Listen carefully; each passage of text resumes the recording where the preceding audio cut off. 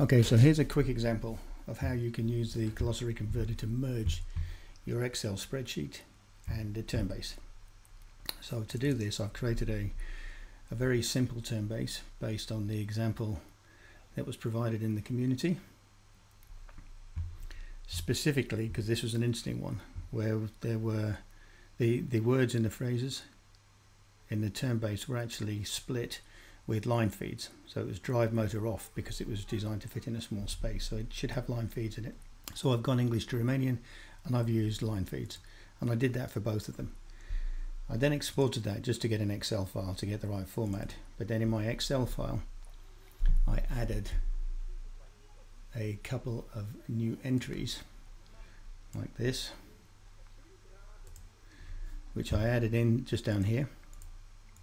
So I just made them up and I added them with line feeds again, so I just pressed Alt Enter in order to add the new ones. And what I want to do is create a new term base on the basis of what's here now. And it doesn't necessarily have to be exported, it could be a completely new file so long as it's in that format, and I can still merge them into a new one without harming the original, which is a good thing about this process. So what I'm going to do is start up the Glossary Converter. So brilliant tool this.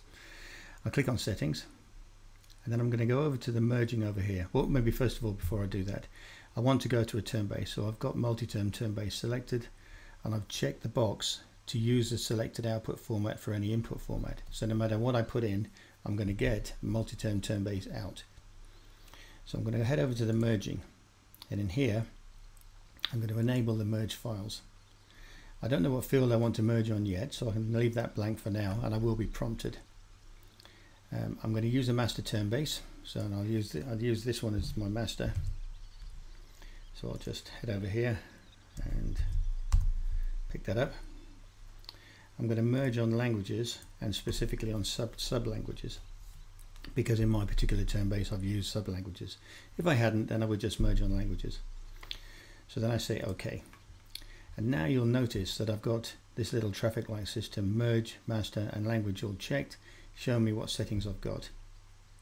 And all I do now is I pick the SDLTB, I pick the spreadsheet and drag and drop those into the Glossary Converter like this. I'm going to be prompted a couple of times, so I'm happy with this. If these were incorrect, I could just double click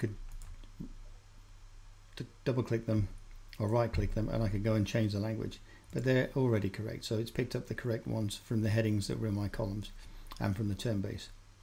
So I click on OK. I'll then be prompted for the other file just in case there was different information in there.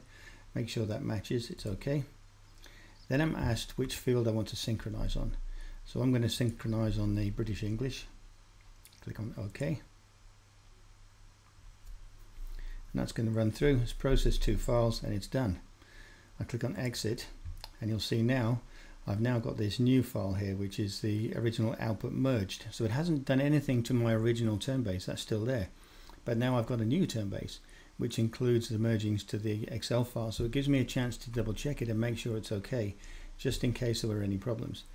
But if I now double click on that file and open it up, I should have a MultiTerm term base with all of those terms in there, no duplicates because I merged. So those are the original ones and then we're just fine. And when I click on the other ones, you can see that these are similarly fine, all with the line breaks retained. It's really cool and really easy to do. So hopefully that helps and explains the process for anybody who hasn't tried this merging capability before.